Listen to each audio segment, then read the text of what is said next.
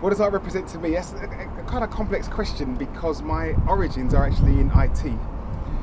Studied IT at secondary school and on to college, etc. So originally art was something I ingested, whether it be film, music especially. The arts itself was something that I came to enjoy initially,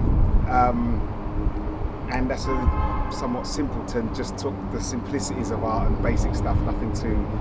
I never really studied anything at all artistically. I just enjoyed what I liked and didn't like most things basically.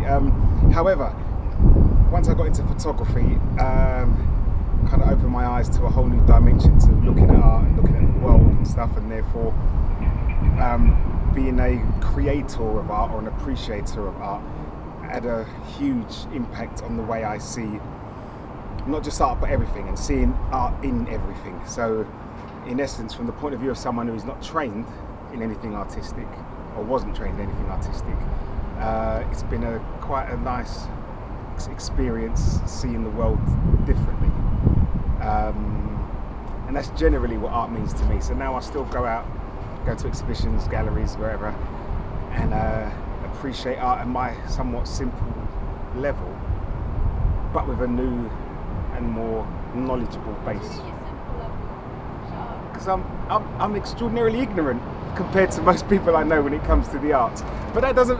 The good thing about art is the subjectivity of it. So I don't need to know history of art or what the different style of existence of art. I enjoy learning from people who I speak to.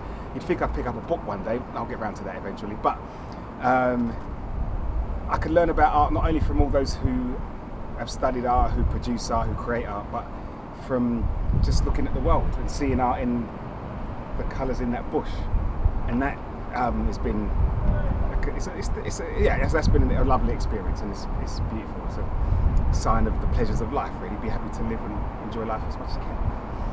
I think that's what art means to me, or should I say that's my relationship with art per se.